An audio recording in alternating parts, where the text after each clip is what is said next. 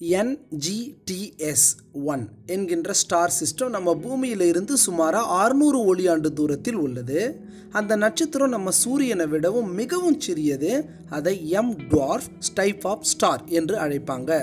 சிகப்புக்குள்ள நட்சத்திர வகையை சார்ந்த நட்சத்திரம் தான் அந்த நட்சத்திரம். இந்த நட்சத்திரத்தை முதல்ல பார்த்தபோது அந்த நட்சத்திரம் பார்க்க மிகவும் சிறியதாகவும் அதே சமயம் மிகவும் மங்கலாகவும் ஒரு இறந்த நட்சத்திரம் போல இருந்தது. ஆனால் உண்மையில் அந்த நட்சத்திரம் ஒரு டெட் ஸ்டார் தான். மிகவும் பழமையான நட்சத்திரம், ஓல்டஸ்ட் ஸ்டார். முதலில் இந்த நட்சத்திரத்தை பார்ப்பதற்கு முன்னாடி நாம் ஒரு தேரியை பார்ப்போம். அதுக்கு முன்னாடி நம்ம சேனலையும் சப்ஸ்கிரைப் பண்ணிக்கோங்க. அதாவது ஒரு நட்சத்திர குடும்பத்தில் பெரிய நட்சத்திரம், அதாவது நம் சூரியன் சைஸில் இருந்தால் அந்த நட்சத்திரத்தை நம் பூமி, அதே போல மிகப்பெரிய கோள்களான வியாழன், சனி என்று கோள்கள் இருக்கும். அதுவே நம் சூரியனை விட மிக பிரம்மாண்டமான நட்சத்திரமாக இருந்தால், எடுத்துக்காட்டு VY, கேனிஸ், மேஜரிஸ் போன்ற பிரம்மாண்ட நட்சத்திரம், அந்த நட்சத்திரத்தை சுற்றி எந்த கோளும் இருக்க வாய்ப்பே இல்லை என்பதுதான் விதி. அதே போல நம் சூரியனை விட அளவில் மிகச்சிறிய நட்சத்திரம் இருந்தால், எடுத்துக்காட்டு எம் டுவார்ஃப் ஸ்டாரிடம் கண்டிப்பாக மிக சிறிய சைஸில் தான் கோள்கள் சுற்றி வரும். இதைத்தான் கோள்கள் உருவாக்க விதி, பிளானட் ஃபார்மேஷன் லா.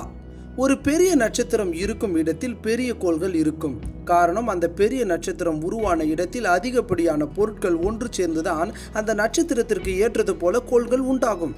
அதுவே சிறிய நட்சத்திரம், எம் டுவார்ஃப் நட்சத்திரம் இருக்கும் இடத்தில் அந்த சிறிய நட்சத்திரத்திற்கு ஏற்றது போலத்தான் கோள்கள் உருவாகி இருக்கும், அந்த கேஸ் அண்ட் டஸ்ட் கிளவுடில். இதுதான் விதி.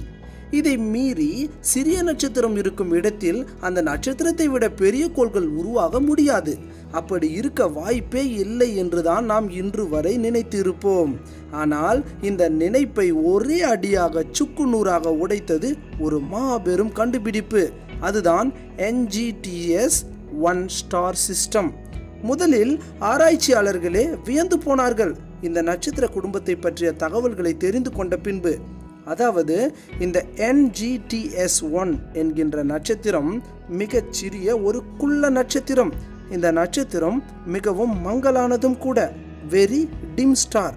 இந்த நட்சத்திரத்தை மிகப்பெரிய தொலைநோக்கிகள் வைத்து கண்டுபிடிப்பதே சற்று சிரமமாக உள்ளதாக கூறப்படுகிறது. இப்படிப்பட்ட டெட் ஸ்டாரிடம் ஒரு கோளும் உள்ளது.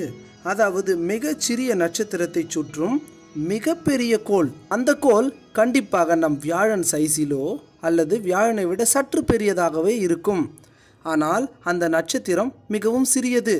இது எப்படி சாத்தியம்? விதிப்படி சிறிய நட்சத்திரத்தை அதைவிட சிறிய கோள் தானே சுற்ற முடியும்.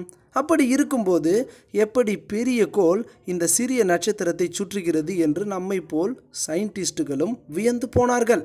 இந்த கண்டுபிடிப்பு அந்த விதியை, அதாவது பிளானட் ஃபார்மேஷன் லாவை மாற்றிவிட்டது என்றும் கூறலாம். இது எப்படி சாத்தியமானது? இப்படி இருக்கும்போது ஒன்று அந்த கோள் அந்த நட்சத்திரத்தை விட்டு விலகி இருக்க வேண்டும். அப்படி இல்லை என்றால் அந்த சிறிய நட்சத்திரத்தை நோக்கி மிக அருகில் சென்றிருக்க வேண்டும். ஆனால் அப்படி இல்லாமல் இந்த பிரம்மாண்ட கோள் தன் விண்மீனில் இருந்து ஏறக்குறைய 40 லட்சம் கிலோமீட்டர் இடைவெளியில் மட்டும்தான் உள்ளது. இந்த NGTS-1b என்கிற பெரிய கோள் தன் விண்மீனை வெறும் 2.6 நாளில் சுற்றிவிடும்.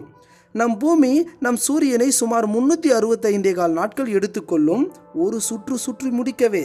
ஆனால் NGTS-1b வெறும் 2.6 நாள் தான் எடுத்துக்கொள்ளும். கண்டிப்பாக பிரம்மாண்ட கோள் என்றால் அது நம் வியாழனை போன்ற ஒரு வாயுக்கோள் தான், கேஸ் ஜெயிண்ட், வாழ தகுதியற்ற ஒரு கோள். இங்கு வெப்பநிலையும் அந்த நட்சத்திரத்திற்கு போதுமான அளவில் இல்லை. எல்லா வகையிலும் இது ஒரு நரகம்தான். கண்டிப்பாக இந்த கண்டுபிடிப்பை நெக்ஸ்ட் ஜெனரேஷன் டிரான்சிட் சர்வே என்ற குழு தான் கண்டுபிடித்தது. அதனால்தான் இதை NGTS-1b என்றும் பெயர் வைக்கப்பட்டுள்ளது. NGTS-1b ஸ்டார் சிஸ்டம் நமக்கு சொல்வது ஒன்றே ஒன்றுதான், பிரபஞ்சத்தில் மனிதனால் கண்டுபிடிக்கப்பட்ட கண்டுபிடிப்புகள் அனைத்தும் சில சமயம் மாற்றி எழுத வேண்டிய சூழ்நிலை வந்துவிடும். இந்த வேற்றுலகம் எப்படி உருவானது, எப்படி சிறிய நட்சத்திரத்தை சுற்றி வருகிறது அந்த பெரிய கிரகம், அதே போல இந்த பிரம்மாண்ட உலகம் உருவாக தேவையான இன்கிரீடியன்ஸ் எப்படி அங்கு இருந்து இருக்கும், அப்படி இருந்தால் அங்குள்ள ரெட் டுவார்ஃப் ஒரு பெரிய நட்சத்திரமாகத்தானே இருந்திருக்க வேண்டும், அப்படி இருக்கும்போது எப்படி அந்த நட்சத்திரம் சிறியதாக உள்ளது என்று பல கேள்விகள் நமக்கு தோன்றும். இதற்கெல்லாம் விடை மிக விரைவில். எப்படி என்றால் ஜேம்ஸ் வெப் டெலஸ்கோப் இந்த மர்மத்தை புட்டு புட்டு வைக்கும். மிக மிக விரைவில் காத்திருப்போம். நன்றி. இது உங்கள் அன்பு நண்பன் மோகன்ராஜ்.